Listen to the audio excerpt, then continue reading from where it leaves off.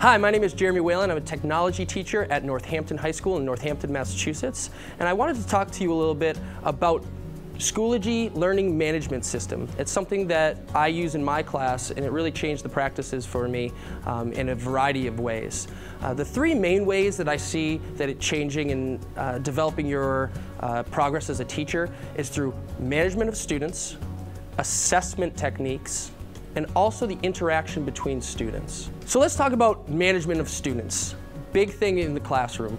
Schoology allows you to create assignments, and not only create assignments, but organize all your material. Say you have a reading, you can upload it to Schoology, put it right there on a page. If you have different links or resources, students have access to that both on desktop, on their mobile phones, and they can download these resources for use at home or in other classrooms.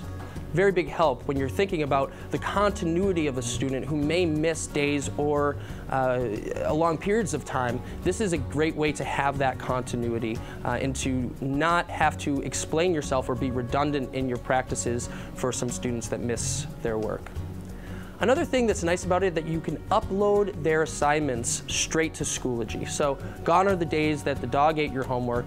You can see exactly when they uploaded it, exactly what that document is, and you can have an idea of the percentage of the class that is missing that assignment as well. Very good, all in real time. Another thing, some people have student tracking systems, but if you don't, there's an attendance history. So you can see you can crunch the data and analyze student attendance. So there might be some students that are gone for long periods of absence. You can actually record that in Schoology as well. And lastly, you have a grade book with some robust features, both rubrics and traditional grading systems. So you can stay on top of your assessments and have that embedded right into the assignments that the students are doing as well. Next, let's talk about assessment, something that's very important for the comprehension of students. Schoology uses formative assessment in the form of quizzes.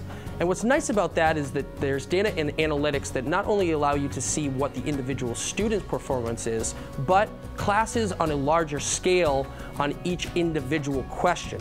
So if you go back and see that students are struggling on a certain question, maybe you need to reframe that question, or maybe you need to revisit that topic or revisit that unit for additional follow-up. All very important things to student comprehension. And lastly, interaction. Students are able to create groups and create discussion sections that are reflective of what they are learning in class. They have an idea that they can share it in a forum type post with other students commenting on that. It's a great way to keep the discussion flowing outside of the classroom, and there's also the ability to see a student's history in interactions. So you can see where they're asking the questions, what they're comprehending, and have a nice arc to the overall student's progress.